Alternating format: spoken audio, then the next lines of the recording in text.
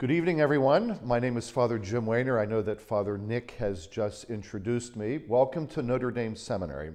I wish I could be at this Homegrown Harvest Gala fundraiser. It would be a great opportunity to meet so many of you. I'm very grateful to Bishop Copas, who not only supports Notre Dame Seminary here in New Orleans, he also serves on the Board of Trustees and oversees one of our committees that directly supervises the priestly formation program.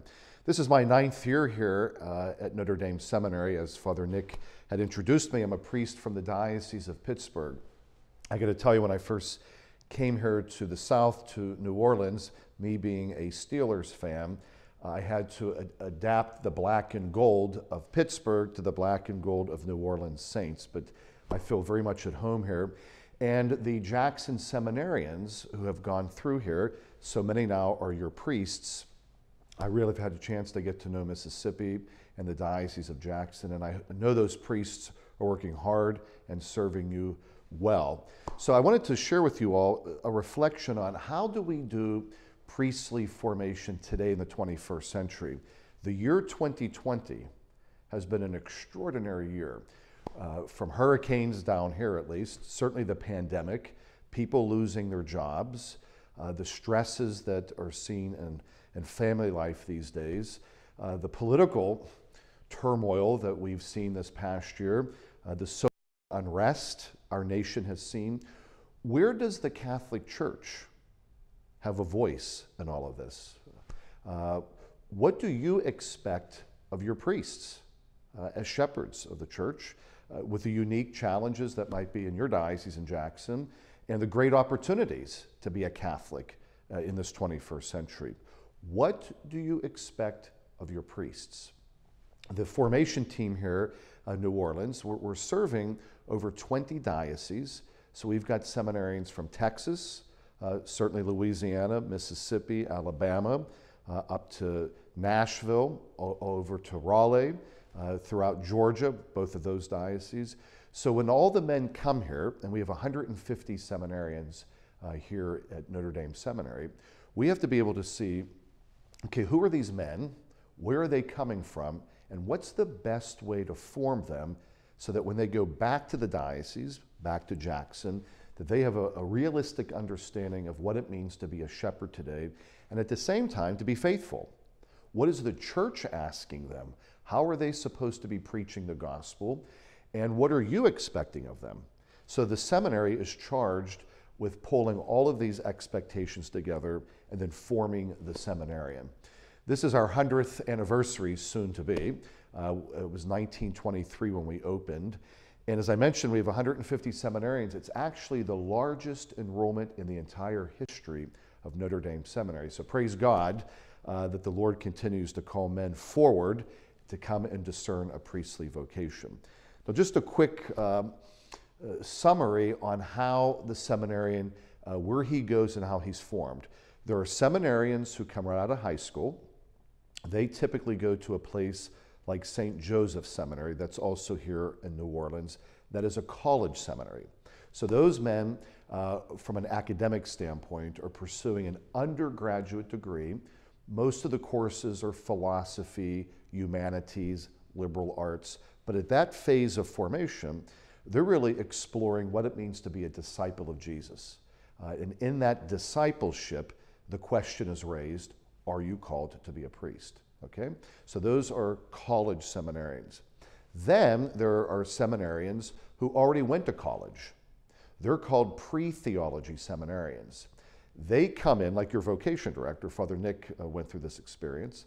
You go through 2 years of philosophy as well to get them ready for graduate studies. That's the master's level. So in those 2 years, we're asking the same question: what does it mean to be a discipleship? Those seminarians have already had some life experience. They have a human formation that's been cultivated. That's why their program is typically 2 years. So once the men complete either the 2-year program, pre-theology, or the 4 years of undergraduate, then they come here to Notre Dame Seminary. This is the graduate level. They're pursuing a master's degree in theology. And at this stage, they're beginning to wear the collar. And the question of celibacy, obedience, those become very particular questions that the seminarians have to discern with us as a formation team to ask the question, is God calling you to a lifelong commitment to be a diocesan priest? So that's really what our mission at Notre Dame Seminary, to work with those men at the final stages of their formation. But as I mentioned, this all takes place in real time. You know, as Catholics and Christians, we celebrate the fact that the Word became flesh and dwelt among us, How does the church incarnate herself, as the Word was incarnated, into everyday life? If you think about it, the political situation 2,000 years ago was Caesar Augustus. Rome was occupying this part of the Middle East where Our Lady was about to give birth to her child. In the middle of this political situation, Joseph has to take this family, his pregnant wife, to Bethlehem because there was a political decision by Caesar Augustus to take a census. Why couldn't the Lord wait one more year, for example, so that this family would not be disrupted? The Word became flesh and dwelt among us in very real political situations and very real economic situations. There was no room at the inn, as well as a sense of spiritual, not crisis, but a spiritual challenge that was being left to this family to be faithful in all of these different circumstances. So the seminary exists in real time and real space, so the men have to really discern their vocation in the context of the political, the economic, and the social realities, because that's where the church needs to bring her voice. Thinking here of 1978, Pope John Paul II was just elected Pope. His first homily, St. Peter's Square, 1978, it was in October, and his first homily, he said, "We're going to bring the Catholic Church into every economic, political sphere, and do not be afraid." He already knew that he was going to bring the church into the 21st century, the Great Jubilee, the year 2000. From 1978 until the year 2000, we saw the Pope exercising a ministry, and most of you would remember this, where he was bringing the church into these situations. Communism collapsed, partly due to his ministry. So that's the question today. Where is the voice of the Catholic Church in today's situations? The Word became flesh and dwelt among us. Now, I want to share with you, it's one of Pope Benedict's favorite stories. It's a theological story. It was actually told by this philosopher called Kierkegaard. It's a very simple story, but it's something that I use when the new seminarians come here. They come here in August. We go through a week of orientation, and I always use this story to help them understand their own role in formation. They're the chief protagonists. They have to be in charge of what God is doing with them and for them. Here's the story. The circus comes into town on the outer skirts of this village. And the circus is setting up its tents for the evening performance, and everyone's getting ready. The whole town is excited that the circus is in town. A fire breaks out near the circus, and the manager dispatches the two fastest people that can get into the village to warn the people that if we get together now, we can stop the fire and we can proceed with the evening performance. So he sends the two fastest people into the village. They already were dressed for the evening performance. They were clowns. The two fastest people were these clowns. They get into the village square, they get everybody's attention, and they said, look, a fire has broken out, it's working its way towards the village. Let's work together and we'll put this fire out and we'll be able to continue with the evening celebration. Well, everyone just stood there. And these clowns are getting more animated with this announcement. The people start clapping. They think this is a commercial for the evening performance. And the clowns are even more intentional about what's happening. Well, the fire came and it burned down the whole village. Why couldn't the villagers simply respond to what was being told to them, announced to them? Because the message was coming off of the lips of two clowns. I think sometimes as Catholics, we might feel like clowns because what we're saying is real, it's true, it's beautiful, it's our faith, and nobody wants to listen. As priests, we wear the collar, the vestments. Sometimes the seminarians might feel like clowns in their own families, with friends that they have, because the credibility of the church has been challenged from time to time. Sometimes the fidelity of the clergy has been undermined by the clergy themselves. So for the seminarian to be trained and formed to be a voice of the gospel and the voice of Christ, and to be faithful to that gospel, recognizing that the world might laugh at them, the world might ignore them, sometimes the world listens. And you've all been in that situation, right? Think maybe it's your Thanksgiving meal, Christmas gathering, Mardi Gras down here at least. So everyone comes together, and how often you might say, nobody talk about religion. Nobody talk about this particular issue because it's only going to create attention. And sometimes that's the right decision to make. But do we Catholics sometimes remain silent when all of these different things are happening in our world? We make the profession that we're one nation under God. So as Catholics, who are Americans, as priests, as Christian men who are part of this world, we have something to be able to say. So I use this story at the beginning of the priestly formation experience of a new seminary to help him understand realistically, Christ was laughed at, Christ was mocked, Christ changed people's lives when people allowed this. And so we have to have a really good understanding of what it means to be a shepherd today. Now, I cited two popes right there, and I want to also cite Pope Francis as well. Let me tell you how we're trying to form our guys here at Notre Dame Seminary. It's to be good, faithful shepherds in three different ways. Pope Francis said this not long ago, that we need priests who are in front of the flock, who are in the middle of the flock, and who are behind the flock. So let me just break that down for you a little bit here.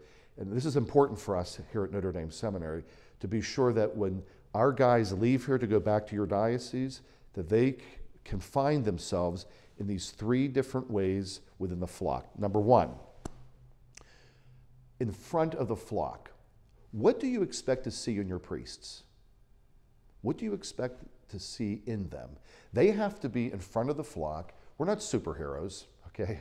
Although St. Paul says we must be all things to all people. But when he's standing in front of the flock, now we train our guys very well here theologically. They get a solid theological formation. But that doesn't mean they're going to be a good leader.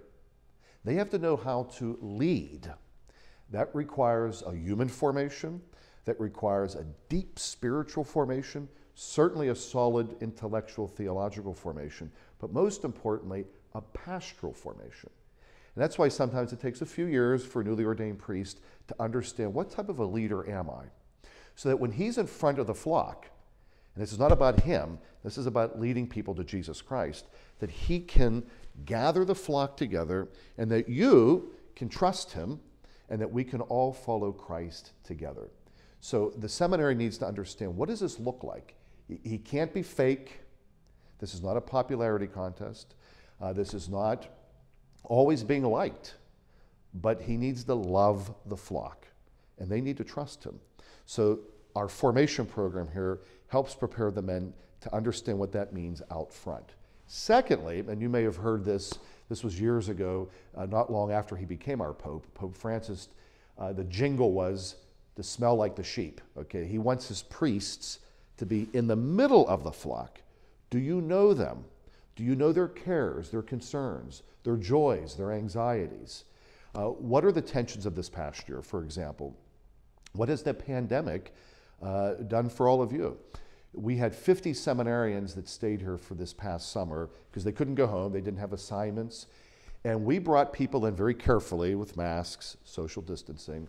And the first one, we brought married couples in who just got married this past year with a team of them. And they shared with us, this is what family life has looked like for the past few months. And it was really, that was very helpful for us to understand. Some of them, two of the couples were pregnant. One had already a newborn baby. And of course, none of this was expected, this pandemic. They were not anticipating this is what the first year of our marriage is going to look like. That's just an example of how we try to keep it very real here at Notre Dame Seminary. And when the guys are home, back in the Diocese of Jackson, when the bishop and Father Nick assign the guys into parishes, we want them to understand you, your realities, your struggles, so that when we're preaching, when we're administering the sacraments, when we're teaching, that this isn't just simply an academic exercise, that it's going to touch your lives, it's going to touch the sensitivities that you're going through, that it's going to touch your suffering. Let me just quickly, this is one of my favorite gospel passages, and let me just read through it. It's from Luke chapter 7, and this is about authority. This is how Christ entered into the sheep in this particular pastoral experience, and with some authority, with some knowledge, with some discernment, was able to provide ministry. And this is what we want for our seminarians. So let me read this to you. Soon afterwards, Jesus went to a town, and his disciples and a large crowd accompanied him. As he approached the gate of the town, a dead man was being carried out, the only son of a widowed mother. A considerable crowd of townsfolk were with her. The Lord was moved with pity for her, and he said, "Do not cry." Then he stepped forward and touched the coffin. At this, the bearers halted. He said, "Young man, I bid you to get up." The dead man sat up and began to speak. Then Jesus gave him back to his mother. Fear seized them all, but they praised and glorified God. I got to tell you, we're not training our seminarians or the priest of Jackson to bring the dead back to life, okay? So that's not necessarily what our formation program is about here. But just imagine what you just heard here. There's a whole crowd following Jesus. There's a whole crowd, a funeral procession. Both of these are coming into one another. Jesus sees what's happening. He's moved with pity, a real pastoral sensitivity. And with discernment, he enters into this moment. And he touches the coffin. He touches this darkness. He touches this grief. He touches this suffering. He's going to be a part of it. He's not a spectator. Pope Francis addressed the seminarians a couple years ago and said, I want a priesthood that's black and blue, meaning I want it to get in the street. If you stand in the street, you might get hit by a car. That's where I want my priests, in the middle of it. And you're going to get bruised, they're going to get beat up. What he said was, I don't want a priesthood that's on the sidewalk watching life go by. So here it is, there's this procession going by. Now Christ, with pastoral discernment, with responsibility, is going to enter into the darkness of this grieving widow. She's a widow. You caught that? She's already lost her husband.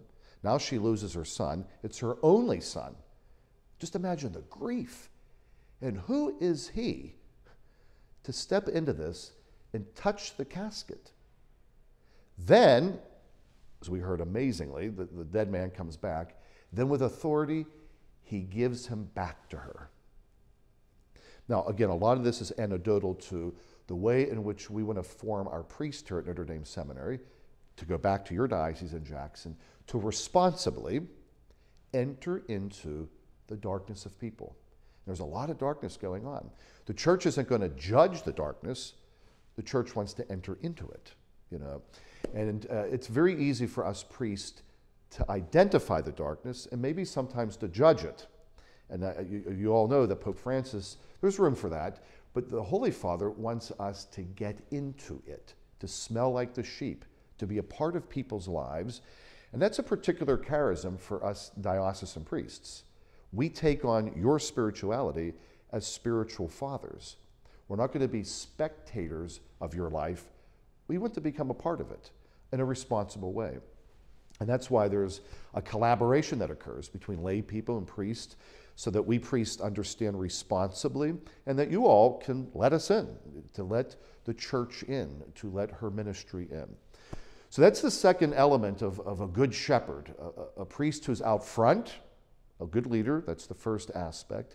Secondly, he's in the middle of the flock. But then thirdly, he's behind the flock, that nobody gets left behind. And I think today in the world, we've got a lot of people that feel left behind. They feel isolated. They feel judged. And the church wants to be sure that everybody has access to this gospel, that everybody is able to hear and experience Jesus. Now, I'm not going to read through this next passage. This is now coming from Luke chapter 8.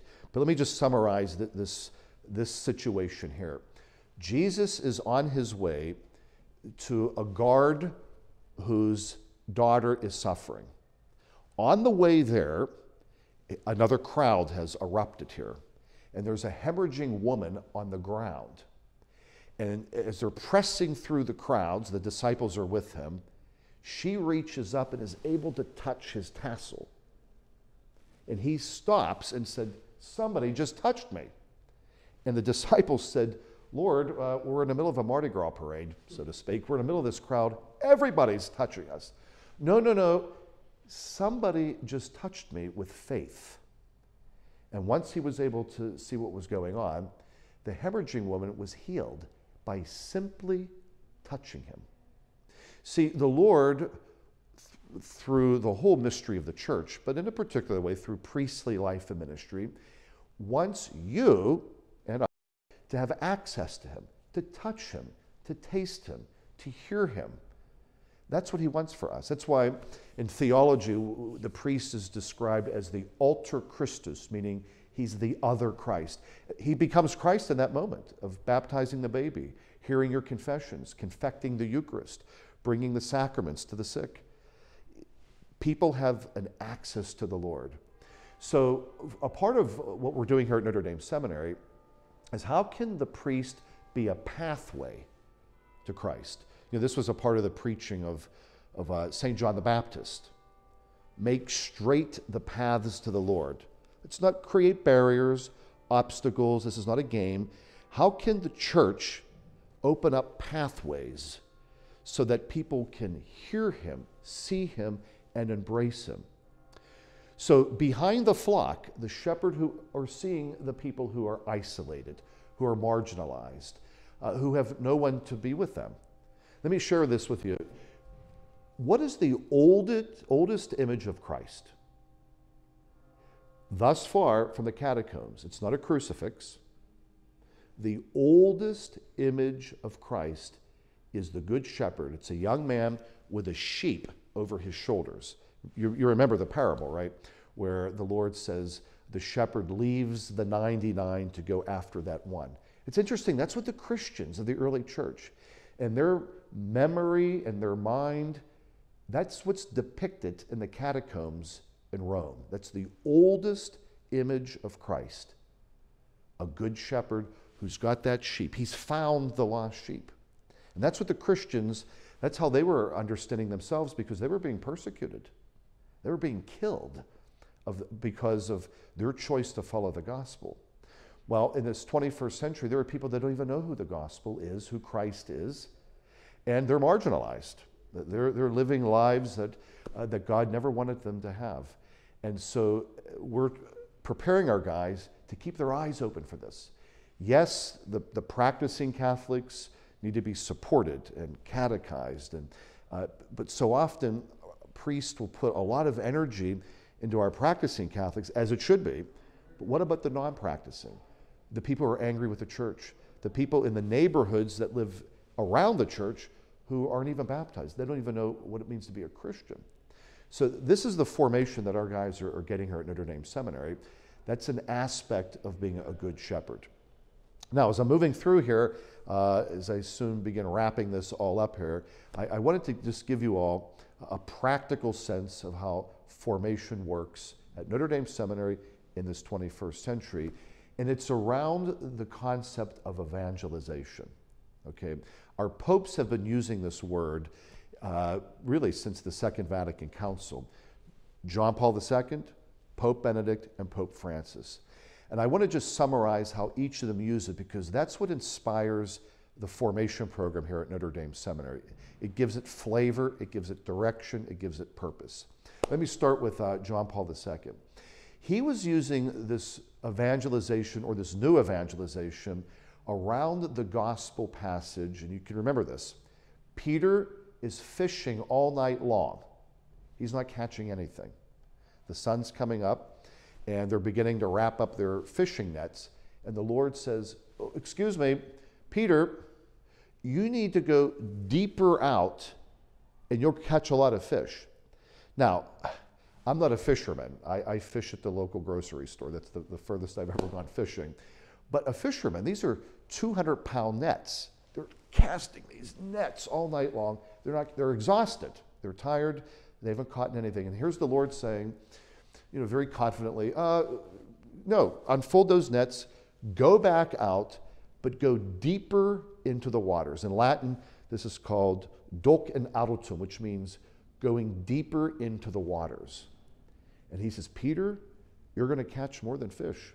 You're going to catch souls. That's what I'm going to do with your ministry. So, how far can we go into the waters of life to catch souls? There, as he tells Peter, do not be afraid. Go deeper and deeper and deeper into people's lives, into the lives of our society and our culture. We talk about that here at Notre Dame Seminary. Again, responsibly, but as Pope Francis says, we don't want sacristy priests, the priest who just stays in his rectory all day, in the sacristy all day. It begins there. It begins at Mass. Then we're sent forth, and then we'll come back to Mass again. And I can tell you that today's seminarian is very much caught in that zeal. Our young men today, they are on fire. They want to be out there. Now, we're trying to shape and form that zeal so that it's done responsibly. But I can tell you all, the men that are being ordained, and you can look at the guys who've been ordained in recent years, that theological mindset is what's framing their understanding of mission. Okay? Do not be afraid, go deeper into the waters. Now, for Pope Benedict, he took that same concept, and do you remember the story in the gospel where the Lord throws a fit? So he overturns the tables and the money changers, and he admonishes them all because they were using a section of this temple that was not meant for money changers. Actually, what they were doing, there was nothing wrong with what they were doing. It was in the wrong place. Now, the temple in Jerusalem is the most imposing structure. This was at the time of Christ. And at that time, this became the crossroads of the Middle East. Everybody passed through Jerusalem. Then there's this huge temple. Outside of the temple are a series of courtyards, okay?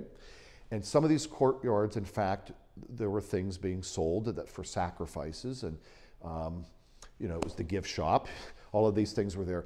But there was a courtyard that was called Courtyard of the Gentiles.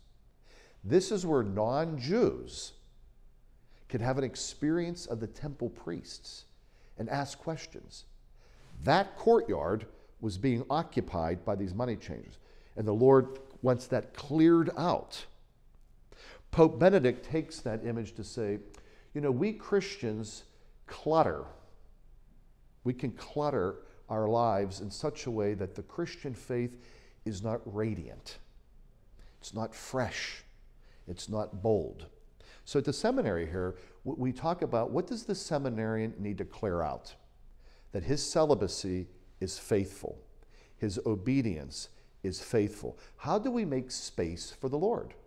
How do we clear that out? How do we let the Lord into our darkness? How do we say, I need you here? This got cluttered. This is dirty. This is filthy. We need you here.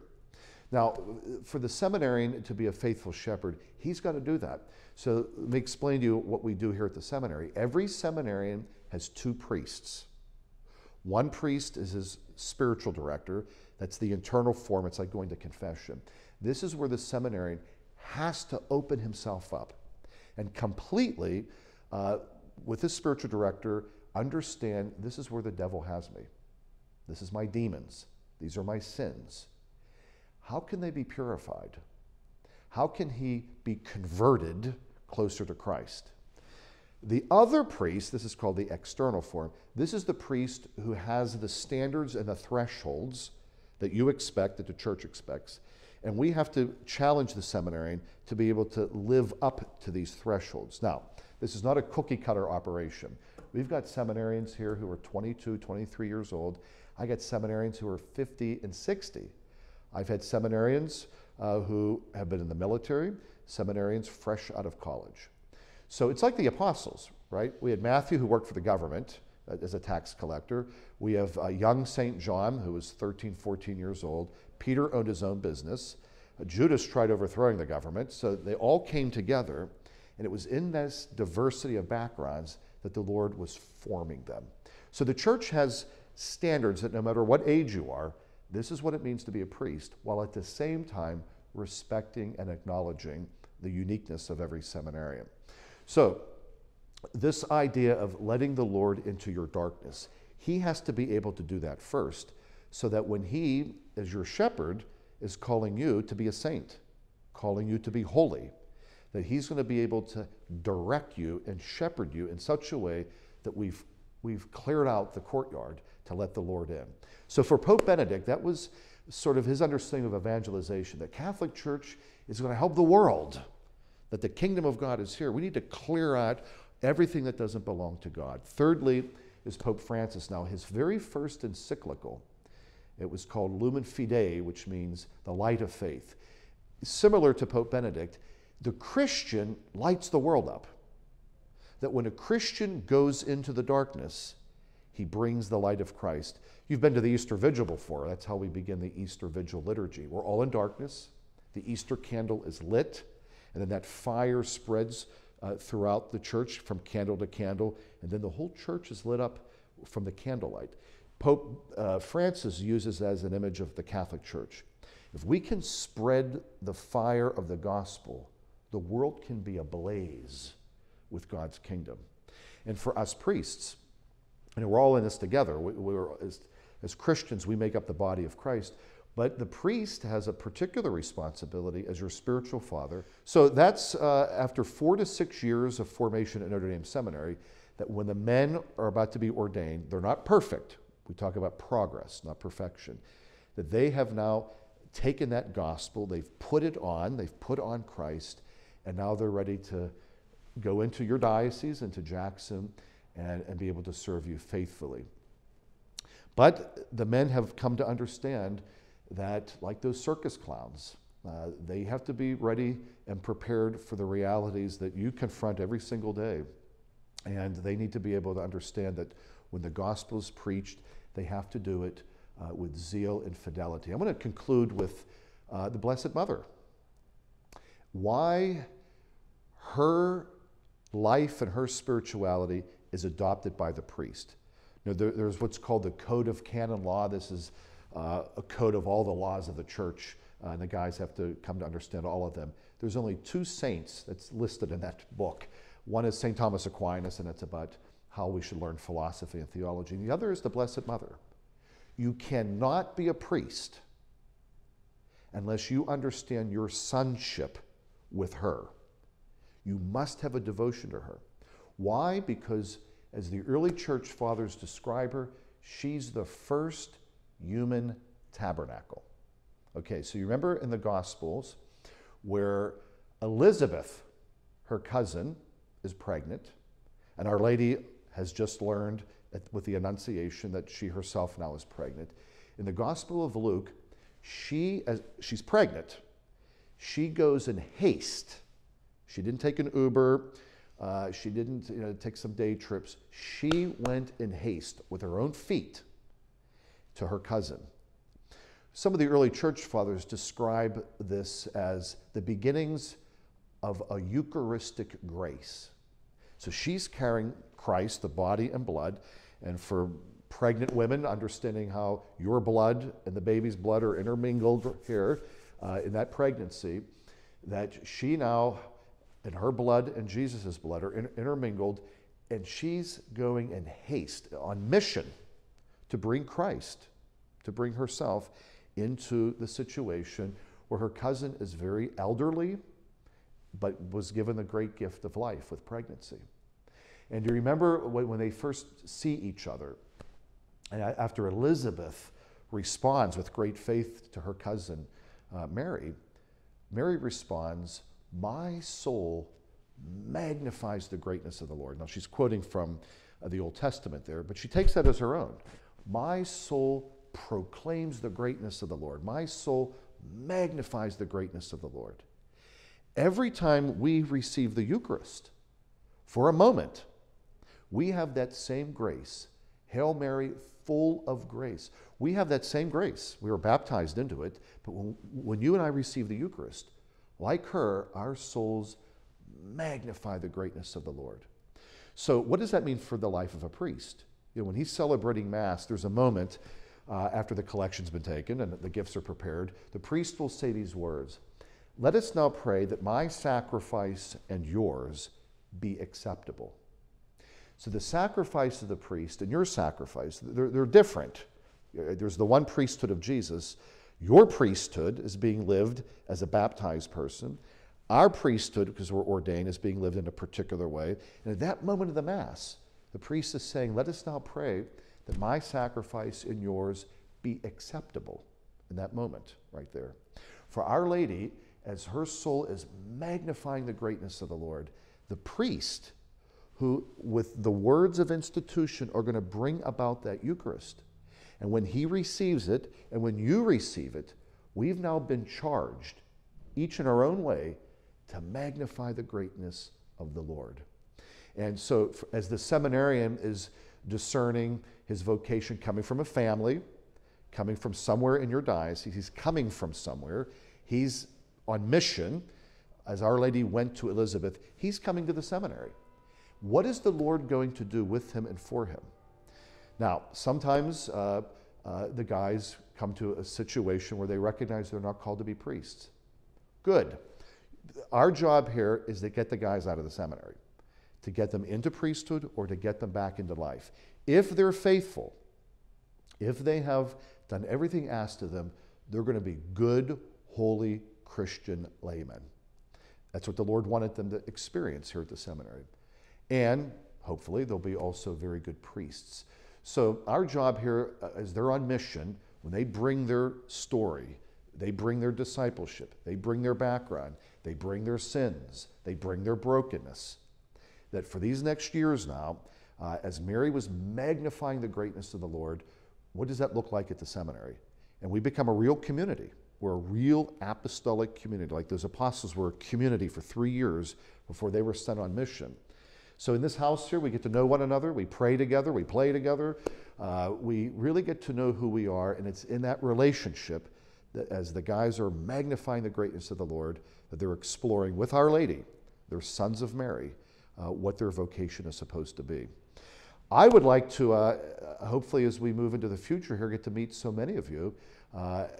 For my 9 years here so far in New Orleans, I've had the opportunity, obviously, to serve under your bishop, Bishop Copas.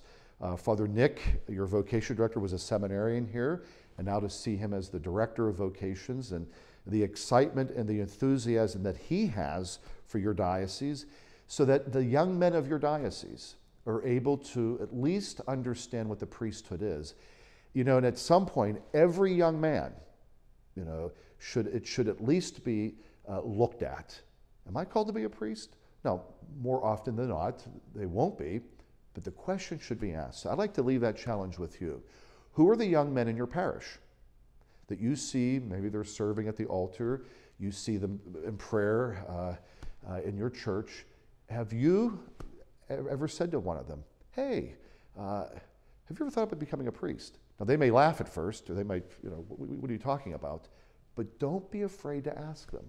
I think that's a part of your responsibility. Now, we priests, especially the pastors, parochial vicars, now they're going to be able to see in their flock maybe, but sometimes it might be more surprising, more authentic, that when a lay person is saying to a young man, I think, I see some qualities in you that are consistent with priesthood. You should just think about it.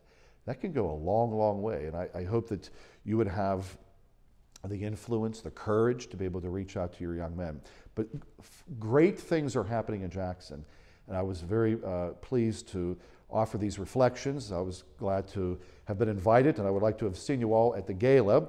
But right now, this is the best that we can do. And let us pray that the Lord bless your bishop, your diocese, bless the efforts of priestly vocations, and to bless Notre Dame Seminary, because that's where most of your men are now studying here as they prepare for priesthood.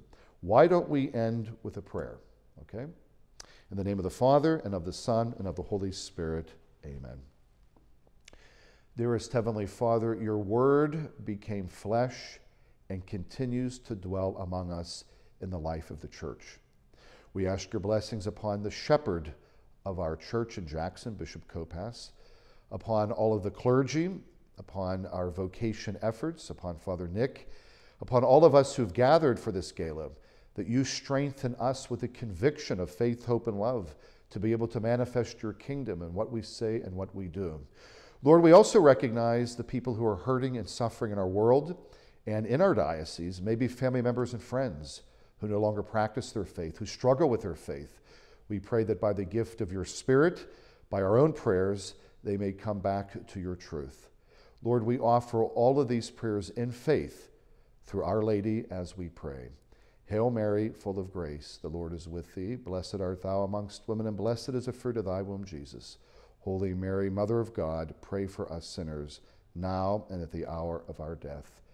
Amen. In the name of the Father, and of the Son, and of the Holy Spirit. Amen. Thank you.